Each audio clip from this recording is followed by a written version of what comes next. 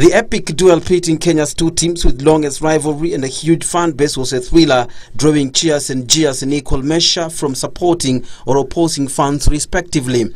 At stake was the bragging rights and 3 points to bag. FC Leopards were on the verge of escaping with both.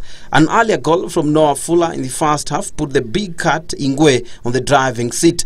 Gor Mahia struggled to find rhythm against their opponents, and their door appeared to sink further in the second half when they conceded the second goal.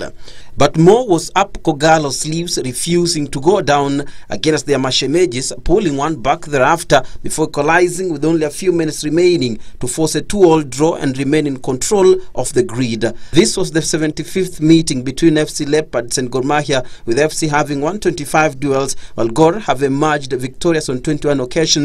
26 meetings have ended in a stalemate. Bernard Okumu for Channel 1 Golden Moments.